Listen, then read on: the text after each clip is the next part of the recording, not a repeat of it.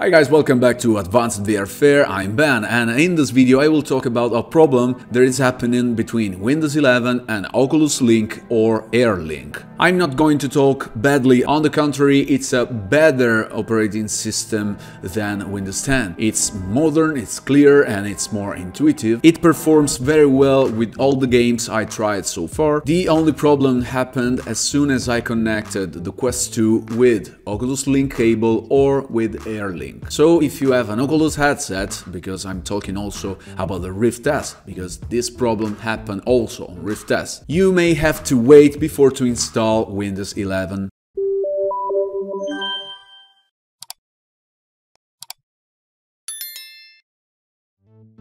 The problem that I encountered, and there never happened before, it happened only on Oculus Quest 2 with Cable Link or Air Link and with the Rift S. No matter if the game is native on the Oculus platform or on Steam VR, the Valve Index works perfectly and the virtual desktop on Oculus Quest 2 works great. And the problem is that by moving your head or your hands, no matter if you are already in game or if you are in home, there is a strong stuttering. That is essentially the scene you have in front of your eyes, instead of going smoothly, run as if it is at very low frame rate. I repeat, this occurred only with Oculus Link cable and with Air Link. Doing some tests with some monitoring tools for the frame rate, I noticed that there is no drop. So the problem, it isn't hardware. Thanks to the cough, I'd say, because the hardware is the same that was working perfectly before. And also, doing some quick check on the system process, I realized that were some of them that was sucking more resources. And I doubt that the problem was precisely the new operating system. A Google search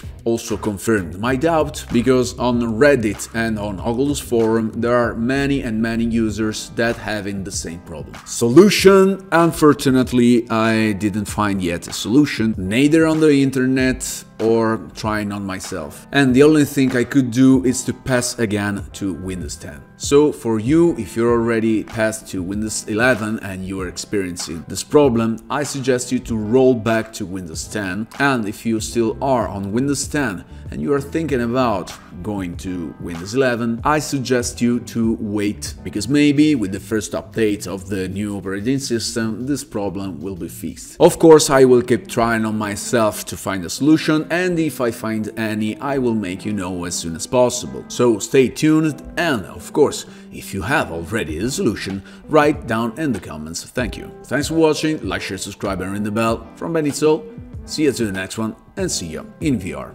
Hi guys.